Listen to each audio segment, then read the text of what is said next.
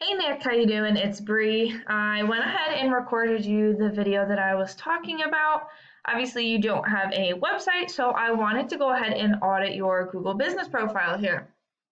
I wanted to start by saying that there isn't a website button, which I know you don't have a website, but you can create a at least temporary website through this Google business profile. Super easy, and that at least is something.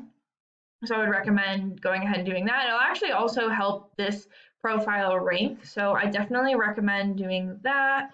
You have your hours filled out, the phone number filled out, which is good. Obviously, it's saying, you need a website here. We've got photos, which is great. No reviews, but we're obviously working on that. We have the business description filled out, but I know it's not filled out to the full thing. So the full thing is about 750 characters, and you want to fill that out as much as possible. I don't see any posts to this profile yet, and there's some other stuff that can be filled out. So you want to fill out every single last thing that you can and engage with this profile as much as you can, and that will help it to rank better. I wanted to talk about what people were doing. If we were to Google landscaping company CT, this is called the map pack, and this is where your Google business profile would show up. So the top three here are the ones that receive a lot of the work because they're super easy to find. They're listed right away. The way you get yourself into the top three here is one, by having the profile, which you do, two, by filling it out as much as possible, which we just went over, and then three, getting your name, address, and phone number in as many directories as possible. And so a directory is something like Yelp or Yellow Pages. You want to get that consistent information into as many directories as possible, and this will really help to boost you up into the top.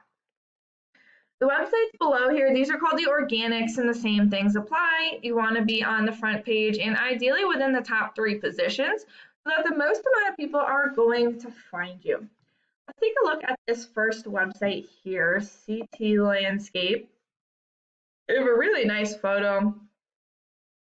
The menu button's on the side. I'm not a huge fan of that because I almost didn't even see it, but this looks really nice. They've got some information about them, some beautiful pictures, some testimonials, a call to action. There's actually not a whole lot to this website here. So if we were to build you a website, we would definitely recommend getting some more content on the homepage.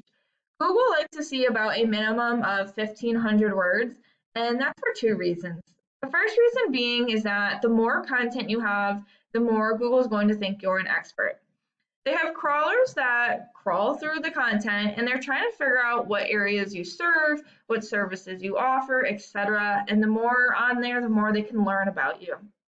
In addition to that, within the content, you want to have keywords. So something like landscaping company CT or CT landscaper or CT landscaping, right? Like they chose their name intentionally because it's going to help them rank.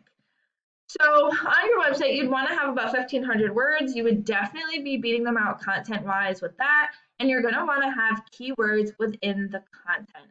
Now let's talk about why they are ranking. This is a paid program I use to research websites called Ahrefs. I went ahead and put them into here so we can see what you're up against. Now, the last thing I want to go over is organic keywords. So these are the keywords within the content that I was talking about before. For example, landscaping in CT.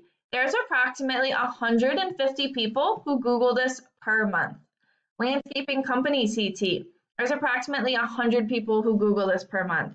CT landscaping, approximately 60. Landscaping companies in CT, approximately 100. Connecticut landscaping, 60, right? Like I'm not going to go through all of them, but tons and tons and tons. And I know there's a lot of areas you serve in Connecticut, so there are specific areas for towns as well. The more people that are going to find you, the more that will call you, and therefore the more clients landed. So I'm sure you can see why it's pretty important to try and get in front of these people. I hope that this was helpful, and I look forward to talking to you again. Have a great day.